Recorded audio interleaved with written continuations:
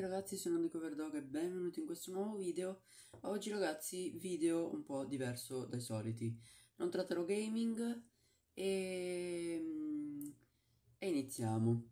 Allora, come avrete letto dal titolo ragazzi, sono stato hackerato. Che culo, vero? E se vi state chiedendo su quale account, era quello di Epic Games. Insomma, non account da poco. E avevo Fortnite, GTA e Fall Guys, insomma altri giochi, Star Wars, vabbè. E nulla, allora, tutto è iniziato praticamente a fine aprile e mi arriva questa notifica perché quando accedete agli account, no, con password ed email corretta e vi arriva una notifica di mettere un codice in più. Quello appunto è per chi ce l'ha, è la sicurezza 2FA, quindi ha due fattori, è una sicurezza in più, quindi insomma, chi indovina sia mail che password, comunque siete protetti. E a me non è andata così, perché questo hacker, che poi ho scoperto essere polacco per la mail, anche poco furbo direi, no? Ecco. Insomma, poco furbo, però, insomma, è riuscito comunque ad hackerarmi. E che dire? Quindi, lui sapeva sia mail che password, ma ha indovinato un po' anche il codice che arriva. E sì, mi è arrivata quindi questa notifica prima del codice, dopo un'altra che mi ha cambiato la password e un'altra ancora che mi ha cambiato la mail. Mi sto ancora chiedendo, oggi è il 3 maggio, e la data del video, poi non so quando lo farò uscire, e quindi mi sto ancora chiedendo come mai, come abbia fatto intanto ad aggirare tutta questa sicurezza, che di solito se hai il 2FA non ci sono problemi, ma ho scoperto che non è vero, dipende poi che 2FA avete, c'è la 2FA mail, quindi vi arriva una mail, 2FA numero di telefono vi arriva un messaggio, oppure applicazioni di appunto sicurezza, quindi vi danno un codice provvisorio che scade dopo tot tempo, pochi secondi, e insomma ve ne ricrea un altro. E hackerandomi anche Epic Games mi ha praticamente hackerato anche Fortnite, quindi ha cambiato nome, perché mi sono fatto mandare un video da un mio amico dicendo guarda un po' se questo è online. Ero online con un nome cambiato anche, quindi come se fosse a casa sua, ragazzi, ha cambiato anche il nome, tranquillo. Problema, però riuscivo ad entrare con l'account comunque, avendo l'account PlayStation. E da lì ho visto che non era più possibile cambiare mail. Scusate proprio adesso, quando cambi mail praticamente la potevo cambiare poi a luglio. Quindi, insomma, potevo aspettare luglio. Quindi, cosa ho fatto? Nei primi 2 giorni non ho fatto nulla, non sapevo come muovermi e poi il terzo giorno mi ha cacciato direttamente anche dall'account PlayStation, quindi praticamente non riuscivo più ad entrare nell'Epic, PlayStation tutto ok, però insomma sta roba dell'Epic continuava a persistere. Quindi ho guardato un paio di video su YouTube, video molto datati di 6 anni fa anche, quindi ho detto vabbè, lasciamo stare, anche perché l'Epic Games 6 anni fa era diverso sia il sito che l'applicazione stessa. Quindi il terzo giorno ho guardato questi video e non sapevo ancora come fare. Il quarto ho trovato la soluzione. Praticamente ho scritto all'assistenza di Epic Games, anche lì problema dell'assistenza perché per l'assistenza devi essere loggato dentro e non potevo loggare.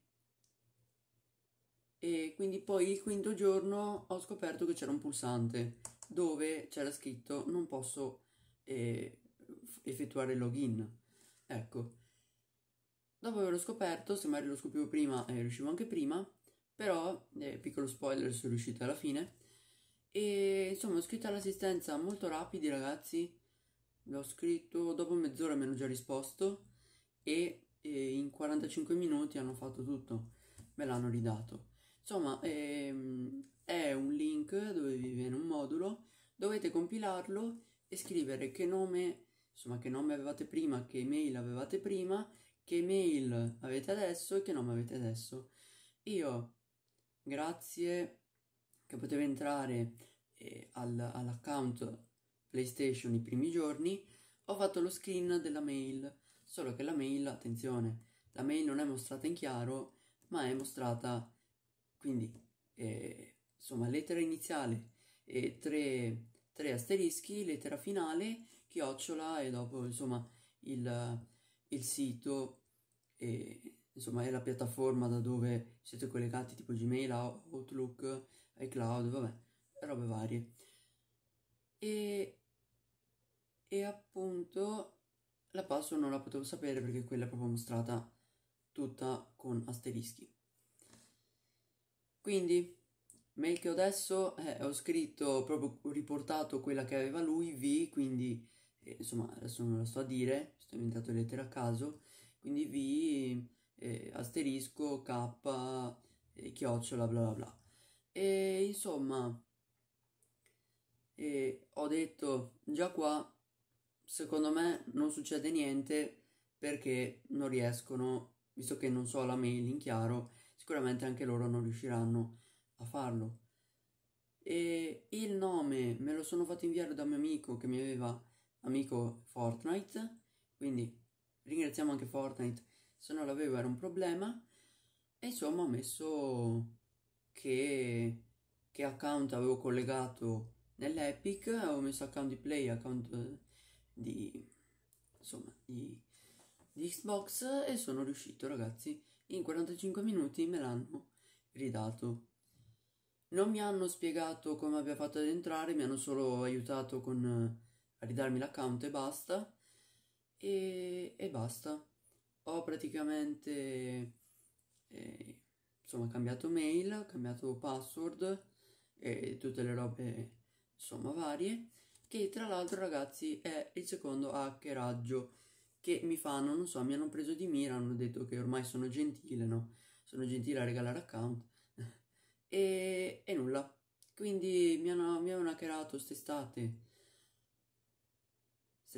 scorsa estate su Instagram, quindi da 700 seguiti ho notato che ne avevo 1500, ho detto chi è che manda le richieste se non io, c'era un altro, lì fortunatamente sono riuscito a cambiare password e basta, il problema non si è presentato, quindi praticamente cambiando password è uscito anche dalla sessione e basta, insomma, è tutto ok. Quindi ragazzi, questo video è solo a scopo informativo, ovviamente se non altro, e quindi il consiglio che vi do ragazzi, attivate la 2FA, possibilmente per messaggio, per SMS ragazzi, per SMS, perché questo problema, non mi faccio problemi a dirlo, avevo il 2FA nella mail, quindi nemmeno le mail sono così sicure, o che era entrato nel mio account anche Google, non so come abbia fatto, anche perché non mi è arrivato nessun messaggio, quindi dubito, però riescono anche a schermare i messaggi. Vabbè, comunque, se conoscete il vostro numero di telefono siete a posto, nessun altro lo può conoscere, e, insomma, se non chi prende l'idea oggi ragazzi hackeriamo qualcosa, non lo so, non so neanche quanti anni aveva, secondo me era un bambino molto triste che gli serviva account di Fortnite e ha deciso dai oggi hackeriamo qualcuno. Questo account ci ho speso anche tanti soldi e nulla. Se lo perdevo sia perché ci gioco dal 2017, quindi sia i progressi che le skin pass, robe varie. E se non ci tenevo a questo gioco glielo lasciavo, ma proprio perché non volevo. Chi è che lascia, diciamo, l'account proprio in mani altrui? Infatti ho fatto di tutto e col tasto contattaci di Epic Games e ho fatto tutto. In descrizione ragazzi vi lascio anche il link dell'Epic Games, dell'aiuto clienti. Se avete questo problema, insomma, trovate il link qua sotto e scrivetemi nei commenti se avete avuto contratto questo problema anche in altri account, non solo di Epic, e nulla. Io vi saluto ragazzi, lasciate un bel like al video, iscrivetevi e attivando la campanellina e nulla, commentate, noi ci vediamo in un altro video. Ciao!